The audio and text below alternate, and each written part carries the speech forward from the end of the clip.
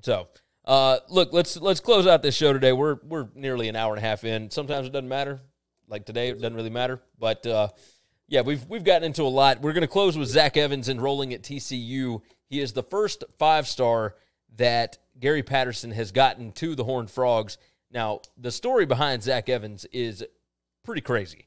For those of you that have not paid attention to what is going on here, he's a 5-star running back. He was number 16 overall player in the country. He's out of the Houston area.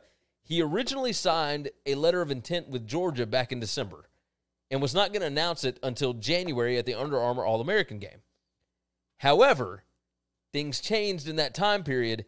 He was an All-American in his junior year of high school.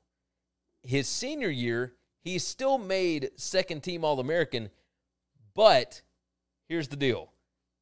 He had some behavior issues and also maybe some academic stuff going on.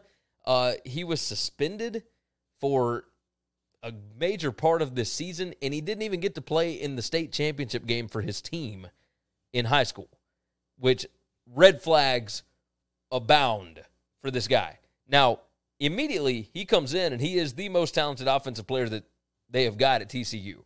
He will start from day one if he can get in. Jose said this guy is a joke.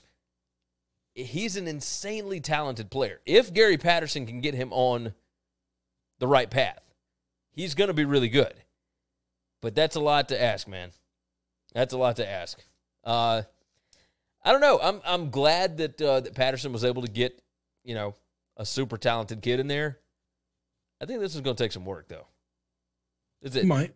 This is probably going to take some work. We got multiple comments to close this out. Jose wants to know, does baseball start this month? No, I don't think so. I wish. It'd be great.